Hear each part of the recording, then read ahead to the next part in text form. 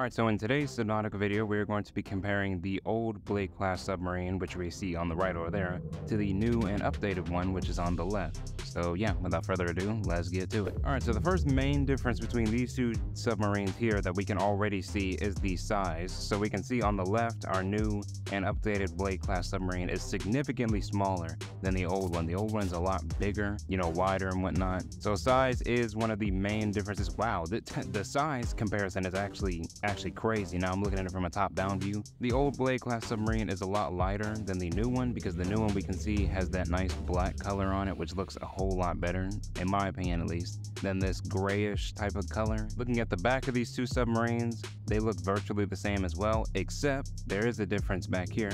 Because if we head over here to the new Blade Class Submarine and we look at the top and bottom, we can see like these little lines of light right here that sits above like the main engine. That's on the new Blade Class Submarine. If we go over here to the old one, that is non-existent. But we can see like right here, it's like a little bit. So it's like, it was almost like the creator planned on doing something like this with the old one, but just never did.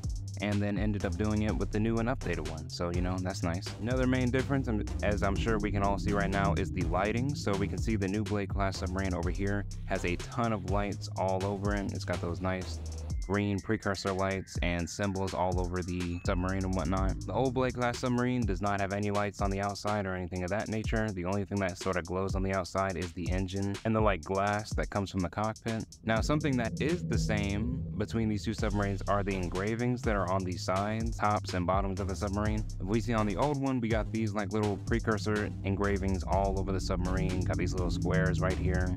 And these are just all over the submarine. And if we look at the new one, over here, even though the color is a bit darker, so they are a little harder to see, they are still there on the newer submarine. So that is a nice little similarity there, and I like how they're used now on the newer one because they have these little lights inside of them and whatnot, so that's cool. Now if we head underneath, we'll also find ourselves another similarity. So if we see on the old Blade Class Submarine right here, we can see the hatch has this little glowing light ring around it to indicate where the hatch is.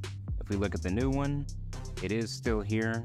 That same little feature is still here, even though the light is a little bit brighter. These submarines are not that big, and they were small enough for me to just put them side by side together like this. Hence why I'm not doing the regular split screen comparison like that, because they're not that large, so I can kind of just compare them right next to each other. So another difference about these two submarines is going to be the exterior glass. So if we look at the new Blade Class Submarine right here, we can see the glass is a lot darker, and it also looks a lot cleaner in general. Just looks really easy to see through and whatnot. So it looks like some brand new glass essentially. And then if we head over to the old Blade Class Submarine, we can see it is not that same new, easy color to see through, exactly, because it is a little bit, not even a little bit, it's pretty dirty. This glass looks super dirty with all those weird markings all over it. So there is that. It only really gets a little bit cleaner towards the back, but towards the front, it's a little bit discolored and dirty, like you've been driving around in some freaking dirt or something. All right, so those were all the exterior differences between these two submarines, and with that, we can now move on to the interior of both of these submarines and see what the differences are within them. All right, we'll start with the old Blade Class Submarine, and then we'll do the side-by-side comparison. So we head inside the old Blade Class Submarine. Considering it's a bigger submarine, we obviously have a little more room to move around in here.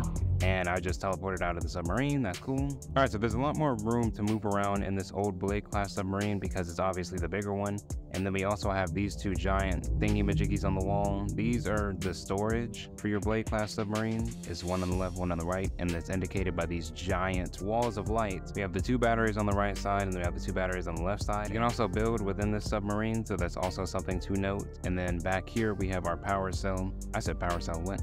This is where the upgrades go for the Blade Class Submarine. It looks like a pedestal back here, but then it can also be seen as a terminal almost. I'm just now seeing that. It looks like a big old screen. And then if we head over to the front, we can also see the glass does not show whenever we're inside the submarine. So whenever you're looking out, the glass is not green or anything like that. It just looks clear like this from the inside. But you can walk around, and we have a big old seat right here, and there's our terminal. Now I would like to mention something else. Whenever you get into the pilot seat of the old Blade Class Submarine, you cannot see the little terminal in front of you, which is going to be a difference between these two whenever I show you the new one. Something just a little bit funny I wanted to point out, these power cells right here, the little power cell holders, they sort of look like trash cans. I ain't even gonna lie to you.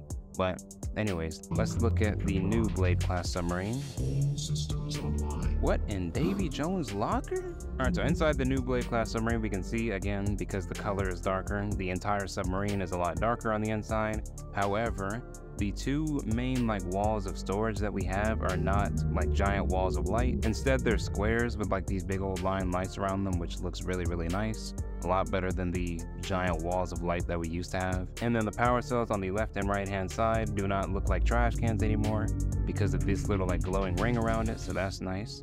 We got some line lights at the very top on the left and right hand side that sort of light up the interior a little bit better. And then the big old terminal in the back has also had some additions to it because the top is no longer just empty. There's actually something on the top, this little, I don't even know what you would call this, but there's something on the top now instead of it just being empty like it was before.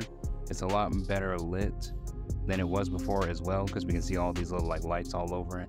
And then the terminal's right there, just like we saw on the old Blade Class Submarine. There's a little line light on the back of the seat, so that looks nice. However, we cannot walk in front of it.